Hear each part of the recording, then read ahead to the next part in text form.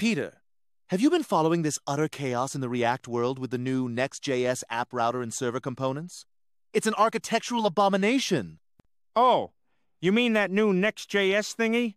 I just spun up a new app, Stewie. It was super cool. My data fetching is right inside my little component, dude. So easy. Easy? Peter, they've recklessly blurred the lines between client and server. It's a trap! Huh? But then I wanted to add a simple button, you know, for clicking. And bam!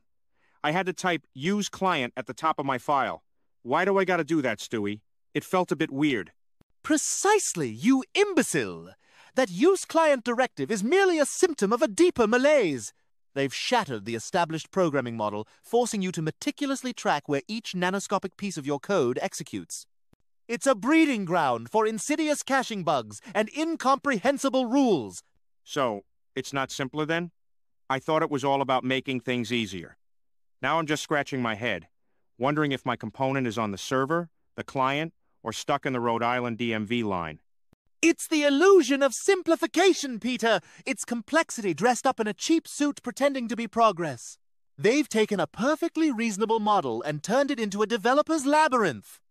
Sheesh. So all this cool server stuff might just be a big headache later, huh? You're beginning to grasp the monumental folly, Peter. Barely.